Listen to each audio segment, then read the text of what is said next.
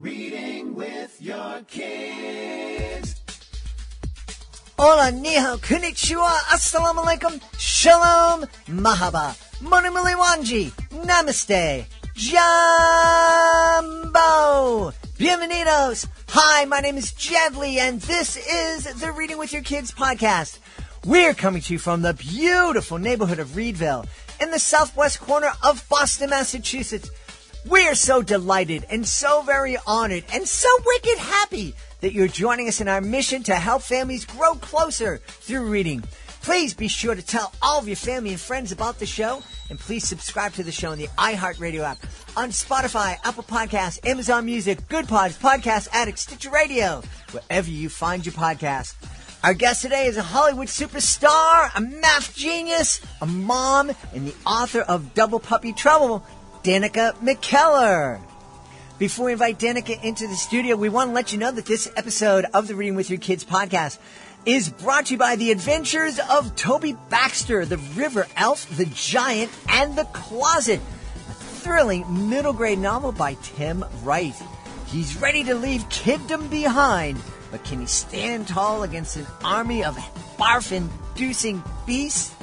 Toby Baxter can't wait to be a teenager. On the cusp of turning 13, the superhero-obsessed boy's jaw drops when a baffling stranger appears and begs him for help. But when he's led through a portal on a whirlwind trip to a magical land, he's terrified to be plunged mid-battle between elves and a legion of stinky trolls. I love this book. You're going to love it too. Your kids are going to love it. And what a great book to read with your tweens and your teens. The Adventures of Toby Baxter, the River Elf, the Giant, and the Closet. It is a Reading with Your Kids certified great read written by Tim Wright. Get your copy today. This episode of the podcast is also brought to you by Skipper, Friend or Foe, a distracting mystery within life's traumatic events, written by Kelly Sanchez. It's also a Reading with Your Kids certified great read. And in this book, we meet Michael, who appears to be leading a pretty normal life for a happy 12-year-old boy. Until the unthinkable happens. His mom is diagnosed with cancer. Michael's dad has to take a job out of town because the treatments cost so much, and it's the only way they can afford to treat her. Suddenly, Michael is no longer a carefree kid. He's now his mom's caretaker. When a new friend convinces Michael to follow a mysterious adventure, Michael discovers that it's not all up to him to take care of his mom. He learns that it's okay to have some fun even through some of life's toughest moments. It's a really, really powerful middle grade novel. You want to check it out. It's Skipper, Friend or Foe, a distracting mystery within life's traumatic events by Kelly Sanchez. It's available on Amazon, and it is a Reading with Your Kids certified great read. Joining us right now to celebrate her brand new picture book. It's called Double Puppy Trouble. Please welcome to the show New York Times best-selling author and the driving force behind McKellarMath.com, Danica McKellar. Hey, Danica, how are you? I'm great. How are you? I'm wonderful.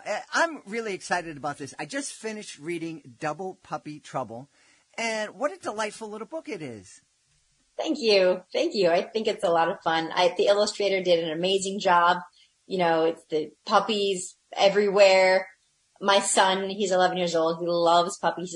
He loves all baby animals. And so a lot of people ask me about my books, like, what's your inspiration? I mean, it's my son. My son is my inspiration. Well, nowadays, I started writing books before he was born, like the middle school and the high school books. But now for the little kid books, that's all Draco. Isn't it great to have a little person that you love around you every day to inspire you? Oh, yeah, it's the best. Yeah. He's the best. Yeah. So tell us a little bit about the story in Double Puppy Trouble. Yes. So just a quick overview. I write books, as you mentioned, at McKellarMath.com. I've got all my books for ages 0, like babies, all the way through high school geometry, 16 years old. And there's a big slider button there at McKellarMath.com to show you, depending on your child's age, what's the best book.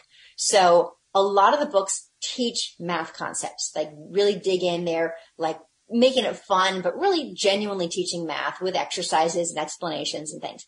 Like I said, all the way through high school geometry, all through elementary school, like every grade.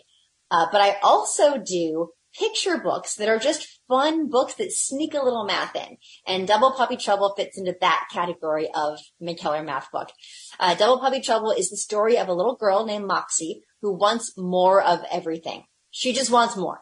Well, be careful what you wish for, because she finds a stick where if you push the button and point it at something, that thing will double. And she decides to double their puppy. Well, the button gets stuck. And so the puppies just keep doubling and doubling, and they don't stop. So we see the puppies, and then there are more puppies, and then there are more. It's 2, 4, 8, 16, 32, 64, 128, 256, and it just goes. We actually, I show one page with all the numbers doubling. It goes to 1,024.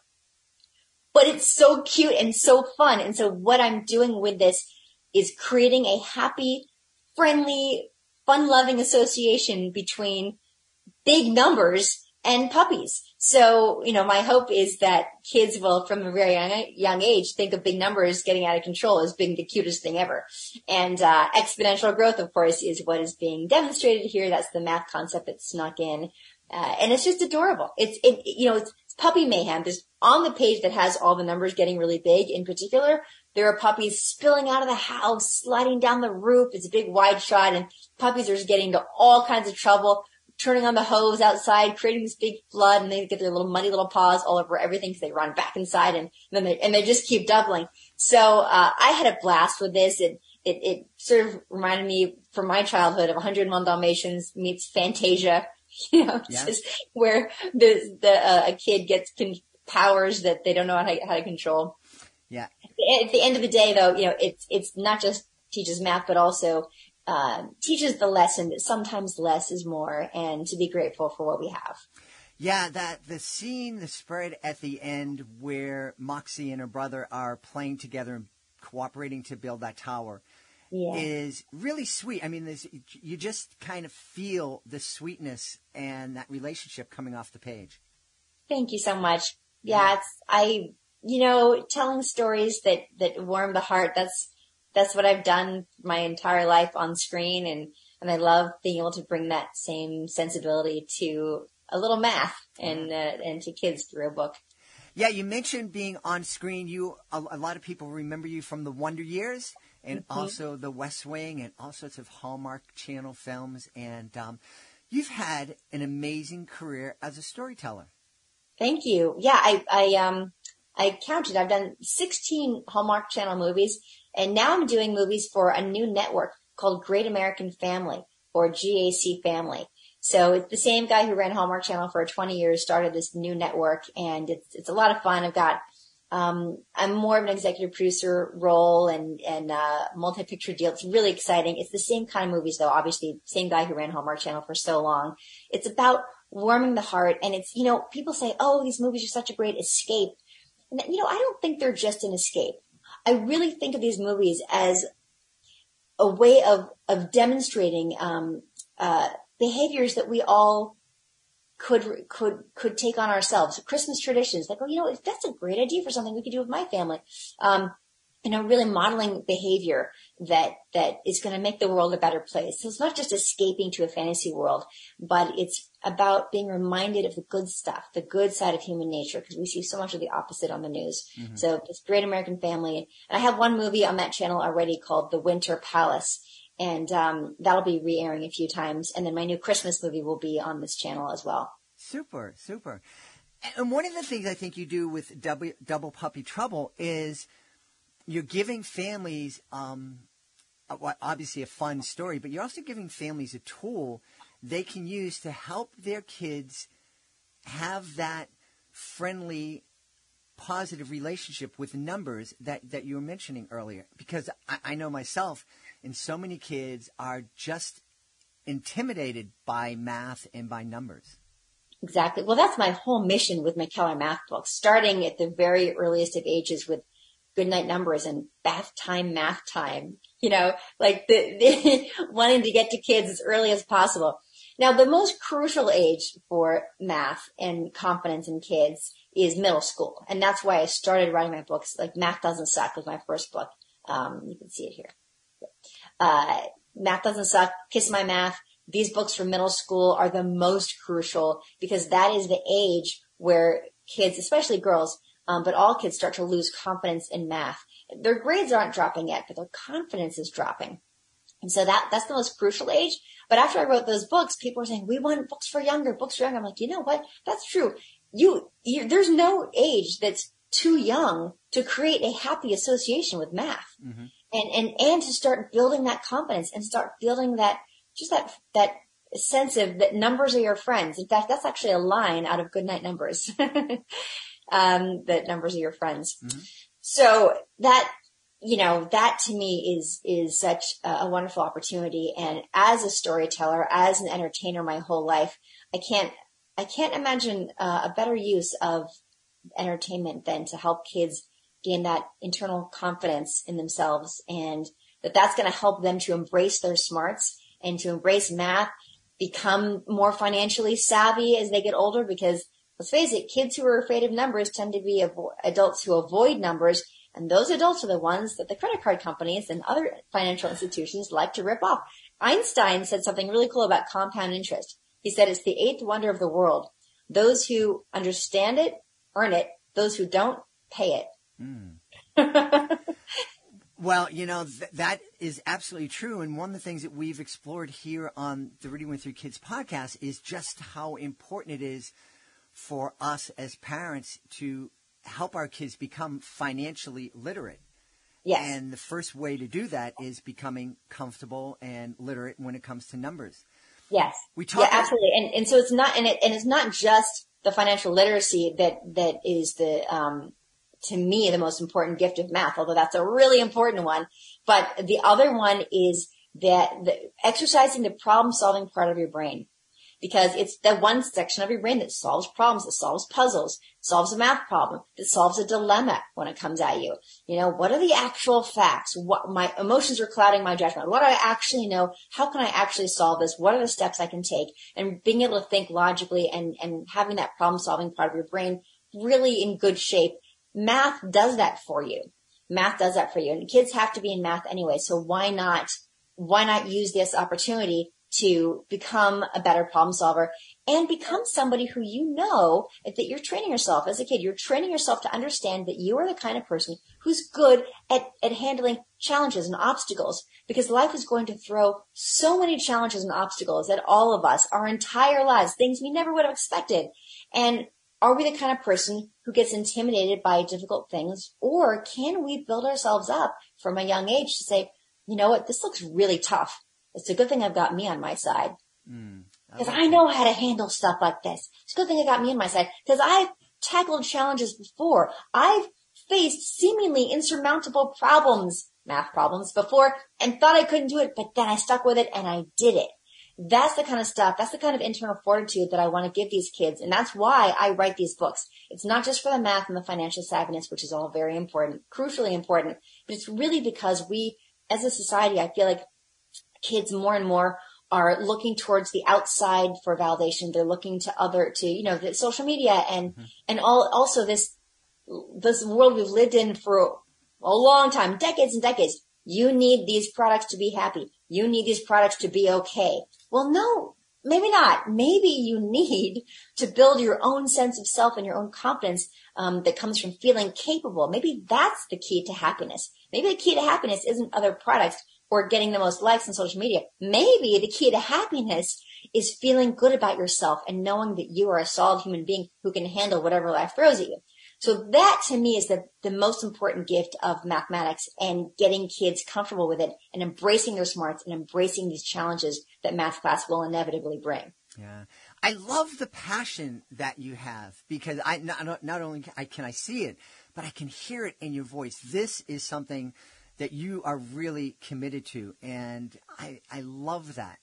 And as you're talking, we've for 5 years have been talking and sharing with parents how important it is to read with your kids and all the benefits that they get from reading together. Well, I think, and we've touched on it a little bit here in the podcast, doing math together or mathing together. I don't know how you do that, but math with your kids. Solving together, right? Yeah, solving together, sitting down and helping your kids understand, yes, you have this mountain of a problem, but you don't have to start at the top. You can take a little bit and a little bit and a little bit and just work your way up that mountain. That's true. Now, what I've had a lot of parents tell me is, what do I do? The math looks different now. I don't know how to help my kids. Like, even some parents say I could never do math. Others say I was okay at math, but now I really don't get it.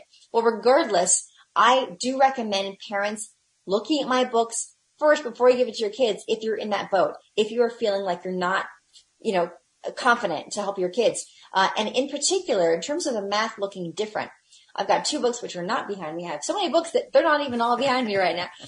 One's called Do Not Open This Math Book. It's for 1st and 2nd graders. The other one is The Times Machine for 3rd and 4th graders. And again, these are all at McKellarMath.com.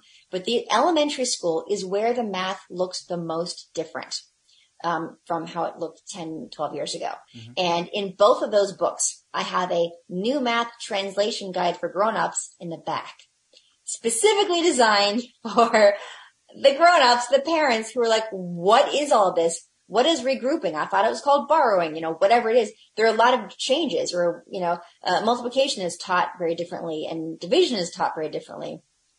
They've managed to make it really complicated. But what I do in the books too is I'll say, okay, here's how we learned it. Here's what they're doing. Here's how it's really the same thing. It's just kind of dressed up differently. Mm-hmm. And so I take great pride in helping parents to get what's actually going on and to know, no, you're not stupid and it's not as different as you think. Here's what's going on. I can walk you through this and then you can walk your kids through it and have a little more confidence instead of going out, throwing your hands up and saying, I have no idea. Good luck, kid. Mm-hmm. That's not what we want. Yeah. Yes, I do educational magic shows around the country, and there is one trick that I did for years, and it involved a math problem and a prediction and lining up the numbers in columns and everything, and I had to throw it away because the kids were like not understanding what I was doing. Oh my goodness. Yes. One of the things I noticed on McKellarMath.com is your slogan, the fun way to do the right thing for your child's math education. Can you kind of expand a little bit more on that concept? Yes, absolutely. So the idea is that the right thing is to help your kids, to support your kids in math. It's really important for all the reasons we've just talked about, for that confidence, for the financial savviness. But it can be daunting. Mm. So with my background in entertainment, I've made entertaining ways to help your kids in math and entertaining ways for kids to help themselves in math. It's got to be fun. I just figure why shouldn't math be like kindergarten?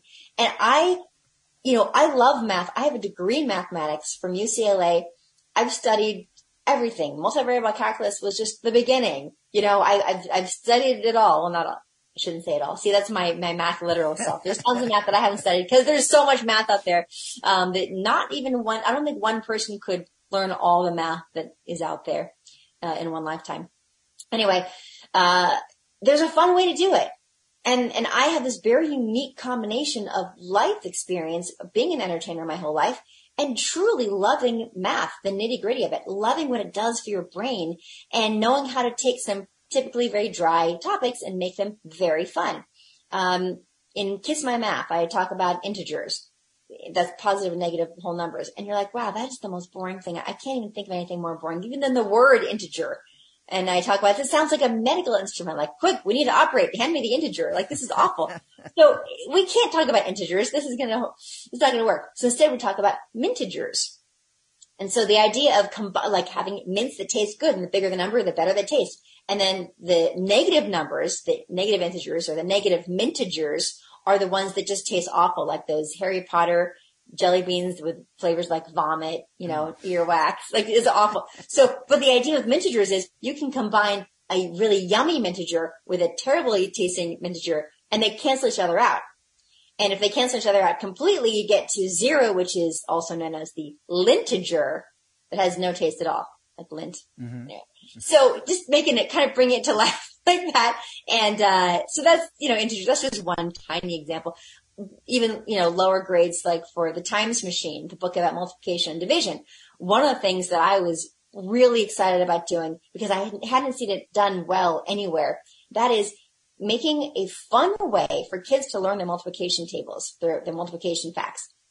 Because it's one of the more boring things to do, just memorizing all these, okay, 4 times 5 is 20. You're like memorizing all these combinations, and it's mind numbing. Well, I took not the 2s or the 10s, but like the ones that are more challenging, and each one has a little story, a little poem with a picture and to make it come to life so that you remember it better. One of my favorite ones to talk about is 6 times 7 is 42. And, so Mr. Mouse is a character in both Do Not Open This Math Book and The Times Machine. Mr. Mouse is not a big fan of math, but he loves cheese. And so I said, okay, Mr. Mouse ate a 6-sided block of cheese, right? A cube of cheese every day for a full week. So that's 7 days. So that's your 6 times 7. Well, by the end of that week, Mr. Mouse was pretty full and farty too.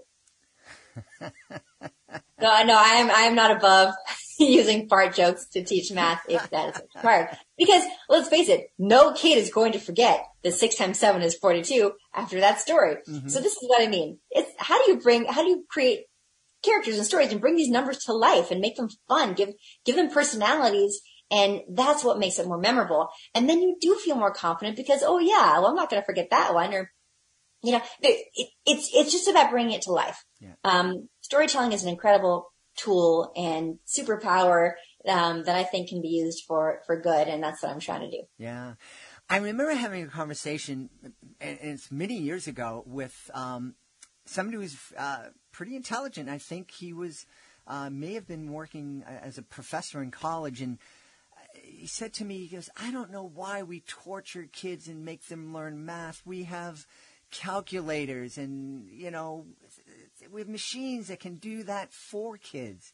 Why do we have to bother and torture kids? And even though I'm not a mathematician by any means, I knew that it's better for us to understand the concepts, even if we can't do it, and even if we need a machine to help us, it's better to have that understanding, that foundation, than to be ignorant. Well, of course, and you need to exercise that problem solving side of your brain anyway. And this is a great tool for that. And you can use a calculator, but if you're not comfortable with it because you haven't really done it much, you're not going to use a calculator to double check your credit card statement to see if the APR, if you're not getting ripped off. Like, you're not going to do that. Yes, we should have our kids do the stuff, but it doesn't need to be torture. Mm-hmm. That's my take on it. Right. Yeah, we need to sharpen their brains and have them understand what's going on. And the thing is, if you don't learn your multiplication tables, it's not just the multiplication tables that you're losing out on. Because yeah, you could type into your phone 6 times 7 equals 42. But let's say you're trying to reduce a fraction. You have to know what the factors are already in order to reduce it. And there's so many other really cool, fun problem-solving situations you're going to find yourself in that a calculator, it's kind of too late. You have to already know what to put into the calculator. So before you can use the calculator. Mm-hmm. So yes, a calculator is an amazing tool and it's very useful, but it shouldn't replace learning these basic skills because the basic skills are what you build everything else on. And you have to have those skills to build on them. Math is incredibly cumulative. And if you just say, okay, well, they don't need to learn that, they'll just use the calculator, they're going to be hamstrung for everything else in pre-algebra and algebra. Mm-hmm. They're not going to be, they're going to be like, oh, that looks really hard because I don't know where to start. Yeah, they don't know where to start because they don't know automatically that 6 times 7 is 42. Mm-hmm. Yeah. It's 42. Yeah. So, but if they know that automatically, then they have that foundation that they can build on and they can fly. Yeah. Their brains can develop and take them wonderful places. Yeah.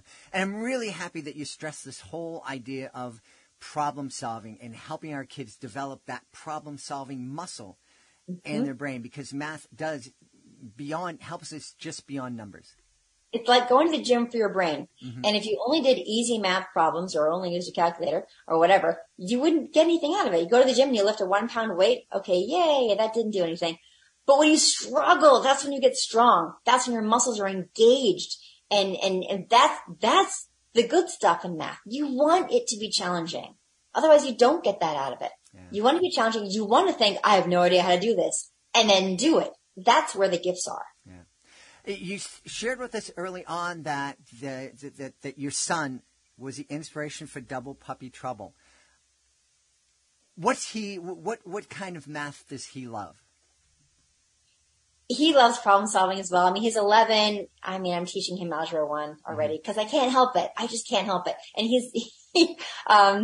he loves feeling smart. All kids love feeling smart. So when he's not understanding something, he doesn't like math. And when he is, he loves math. If you ask him if he likes math, he's like, kind of. But then he'll be doing something, he'll solve it, and he'll get that math high, and he'll be like, I did it. I'm like, look, see, you like it. He's like, he doesn't want to admit it. But also, when you have a mom who's like so into math, as a preteen, there's going to be that desire to not want to be the same. But I catch him all the time. Having a good time. And he loves science. And he openly and willingly admits that he loves science, especially chemistry. Awesome. I'm like, there's a lot of math on that, Absolutely. Hey, when did you discover that you had this passion and love for math? Oh my gosh. I always loved a good challenge, but in middle school, I was terrified of math. I used to come home and cry because I was afraid of my math homework. And then midway through the year, we got a new teacher, and she made it so much more fun. She taught us functions like they were sausage factories. And that was like, I was like, oh my gosh, wait, what? That's amazing. And so in Kiss My Math, I actually do that. And of course, I credit her with it. Bringing stuff to life, making it just jump off the page. So that's when I discovered that math could be really fun. And then it was always a challenge, but I always liked that. I've always been the kind of person where if you say, that looks really hard, that probably can't be done, I'm like, really? Well, I mean, maybe I should try. So, for better or worse, that's part of my personality. In college, I really discovered that I discovered how good it made me feel, really, because I needed to get away from the whole Wonder Years thing for a minute. I needed to find out who else I was. And so taking a break from acting and throwing myself into math was wonderful, for my own self-esteem and for my own confidence just in myself as a person. Like where my value came from. So that was amazing for me. And then the next step up was after I graduated, so many people, especially women, were like, oh my gosh, why would you study? Why would you do that to yourself? You're like, you've got a career. Like, why would you go studying math? I'm like, wait, what do you mean? It was great. Like, oh, I could never do math. Oh, and I saw so many people, especially women's confidence, just sort of like, oh, it's like this skeleton in their closet. Like, yeah, I'm a great, happy person, but math that's just my Achilles heel. I'm like, wait a minute. Math doesn't have to be bad. And I've been through the thing where it was hard and then it wasn't and then it was doable because of how it was presented. So that's what started lighting a fire under me. And then I was invited to speak in front of Congress about the importance of women in mathematics right after college in the year 2000. And I was like, oh my gosh. I studied the problem. I read this commission report and I was like, middle school is the time when girls' confidence really drops in math and everyone's confidence does. It's the time of life that the Wonder Years was told, about to start. Of course, the Wonder Years went all the way through high school, but it started in middle school because that's the time in life when kids are like, wait, who am I? Am I a cool kid? I don't know who I am, but I know math's got a bad reputation, so I don't want to be good at math. That kind of thing's happening, and the math is getting more complicated. So I'm like, all right, middle school is the time, and I just became really passionate about it. At first, I was going to do like a video or something, and I was sort of scrambled around, like, what am I going to do? How can I help? And I pledged to Congress that I would do my part to get Math Better PR. And I've been doing it ever since for more than 20 years now. So it was 2005 when I started writing Math Doesn't Suck, and it came out in 2007. That's wonderful. Hey, one of the neat things about having a podcast is that you kind of get to do things that benefit myself or people that I love. I have a niece who's amazing, and she's entering Wentworth Institute to study biomedical engineering. She's a young girl originally from El Salvador, and she loves math, but she's going to be faced with some challenges. So can you give my niece Jimena a little piece of advice, something that could carry her through? Well, when math gets challenging, that's the good stuff. When math is challenging, that's how you know that you're getting something really valuable out of it. And that's when you have the opportunity to separate yourself from a lot of people who would give up. That's when you go, oh, right now is the moment. This is the moment where I get to separate myself from the crowd. I have a choice. And I know that most people are going to go with what feels more comfortable, which is just to sort of give up. But I have a choice right now. Oh, wow. This is it. This is the moment that I get to choose what kind of person I'm going to be and that I'm going to succeed where others fail. Good to know. Here it is. And I'm going to stick with it. And you do whatever you have to get help. You look at outside resources. You can talk to your teacher, your professors, whatever you need to do. You find that help because you will find it. And the reason you'll find it is because not everybody is looking for it, but you will. I love that. That's great advice for everyone. That's true. That really is. That's true. Danica, just please remind everybody again your website where they can go to find out more about Double Puppy Trouble and all the amazing resources that you've created for parents. Thank you. Yes, McKellarMath.com. And there's a big slider button to show you, depending on the age of your child, what is the best McKellar Math book for you. And I'm going to tell you, parents, I'm here for you. I have a book, no matter how old your kid is, all the way through high school geometry. I've got a book or two that will really make a difference. And I encourage you to enjoy the book with your kid if you can, especially the younger kid books. Yeah. Read with your kids. Absolutely. We've had a great time speaking to the author of Double Puppy Trouble, Danica McKellar. Danica, thanks so much for being with us. Thank you so much. It was a pleasure. Please be sure to join us for the next episode of the Reading with Your Kids podcast. Our guest will be Steph Winkler. She's a speech therapist, and she's the driving force behind SimplicityHappens.com. And she shares some great insights into speech development, some milestones we should be looking for, some interventions that we can make sure our kids get access to if they need it, and just an all-around, overall great conversation. That's the next episode of the podcast. Hey, if you're the author of a fantastic children's book, please do visit readingwithyourkids.com. There's so many ways that we can help you celebrate your great book. If you click on the Authors Click Here button at the top of readingwithyourkids.com, you can find out how you can be a guest here on the podcast and be able to say to your friends, hey, me and Danica McKellar have something in common. We were both guests on the Reading with Your Kids podcast. You can also find out how you can submit your book to our Certified Great Read panel. We let you know that our sponsors of today's show, the Adventures of Toby Baxter and Skipper Friend Defoe, are both certified great reads. You can find out what that's all about and how your book can earn that status by going to readingwithyourkids.com.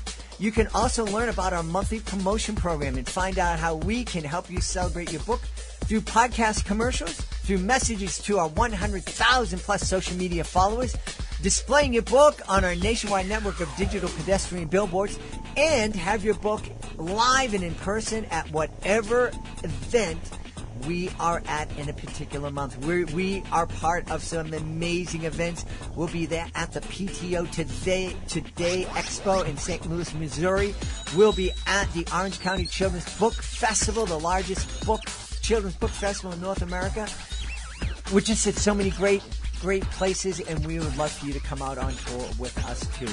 Readingwithyourkids.com, Authors Click Here button at the top of the page. I want to thank the folks who made today's show so wonderful. Of course, we want to start by thanking our guest, Danica McKellar. Please be sure to check out Double Puppy Trouble and also check out McKellarMath.com. I want to thank our sponsors, The Adventures of Toby Baxter, The River Elf, The Giant, and The Closet by Tim Wright. And, of course, Skipper, Friend, or Foe by Kelly Sanchez. I want to thank my team, Fatima Khan, Rory Grady, Nicole Belcastro, Mirabella Q, Rain Pan. I want to thank my beautiful wife for all the support she gives me. Most of all, we all want to thank you. Thank you so much for taking the time to join us today. And as always, thank you so very much for taking the time to make the world a better place by reading with your kids. I'll be looking for you in the next edition of the Reading with Your Kids podcast.